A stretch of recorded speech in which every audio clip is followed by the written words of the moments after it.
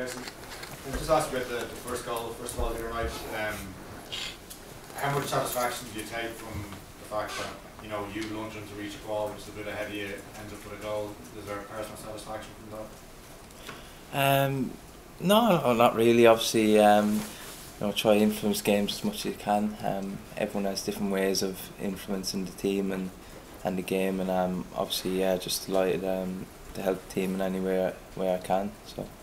And do you view the game as an audition as such to start against France? Is that how you approach it? Absolutely, yeah. Every game you play for your country has to be taken like that. You need to perform. It never stops. The pressure is always there.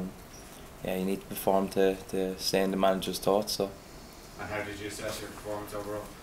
Yeah, I was happy enough. I think I've done okay during the game. Was pleased enough. Thought I was meant to have sort of a quite disciplined role in terms of staying quite centrally and not venturing too far forward. So that's something I don't play often with West Brom or Ireland. But obviously Josh wasn't playing, so I filled in to sort of take up that position. So. Brendan, please.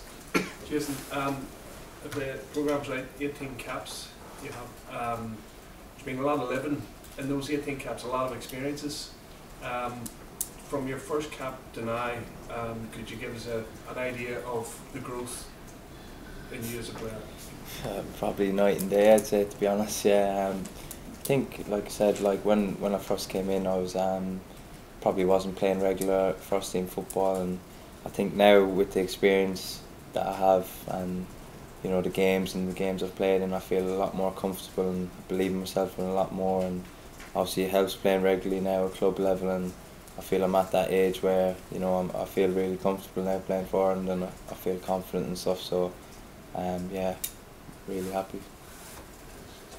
Gentleman, Jayson, we'll just ask about your club manager's influence.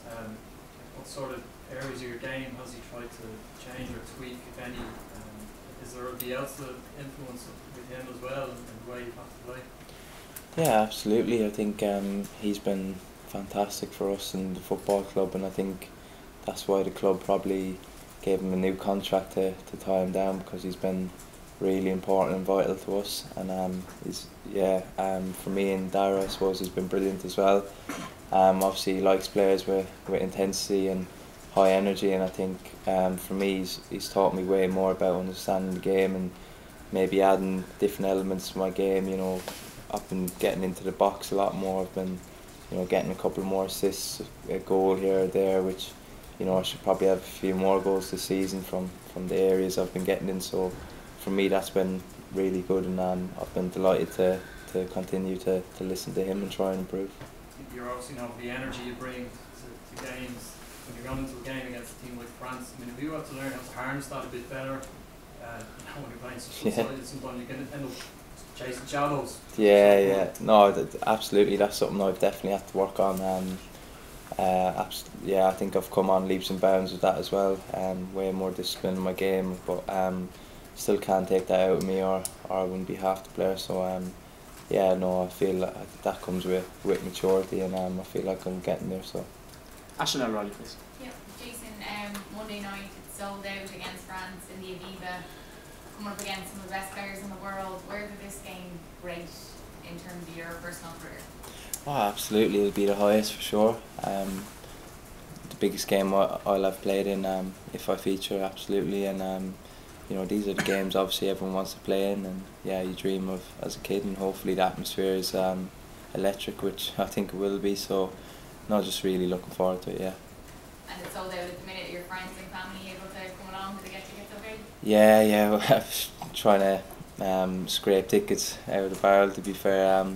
There's a lot of people from back home, Waterford, wanting to come up. So trying to look after everyone as much as I can. So. Do you do that, or does someone else take? Yeah, to be fair, no, the team in there are brilliant. Like, where everyone that looks after us, they're unreal. But it's a bit of chasing around. But to be fair to the people in the back room, they do a lot for us. So hats off to them. Eddie Fitzmaurice, please.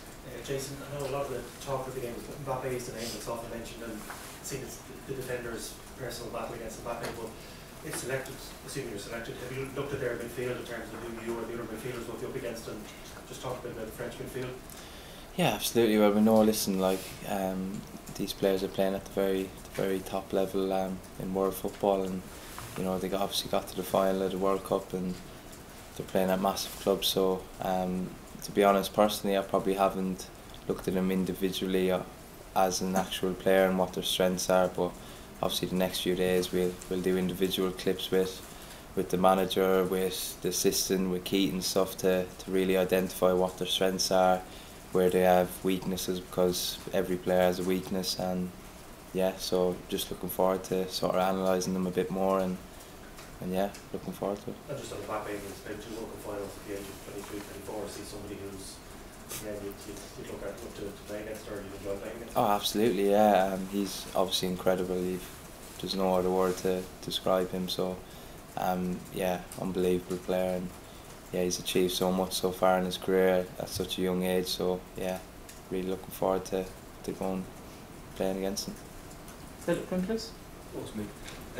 Jayson, just a word about Darragh. You weren't on the pitch, but the day he got injured in Faro, he walked off with a broken leg. He was out for about 9 months. We used to chip him along a little bit on his way back, because he asked what was going on in the Irish scene, and now you see him come back. And his form this year has been outstanding. And he was also very happy about you. Just a word about him and the way he's come back from that injury and what he's done this year. Yeah, he's been unbelievable, to be honest. He's a really good friend of mine, and I think I was able to relate a lot when he was out with his injury, and I think he felt comfortable speaking to me about different things because he knew I could relate when other lads probably couldn't relate to being out for so long. But for me, look, West Brom, you know, when he got given the captain's armband, we're in a bit of a sticky situation. You know, the fans were a bit upset, the club was in a bit of a poor position, and for him to take that pressure and put in the performances he has and really lead us, and he's grown more and more into that, is a credit to him. So yeah, hats off to him, and yeah, I love playing with him, and he's really happy for him that he's back playing to his level. So you had Derby on as well? Absolutely, yeah. I feel like rub off a bit well with each other, because he's a bit of a cool, calmer head, and I'm a bit of not so cool and calm, I would say. Cool here. Yeah. You cool here. Yeah, no, I'm grand. Nah, I was start chasing it.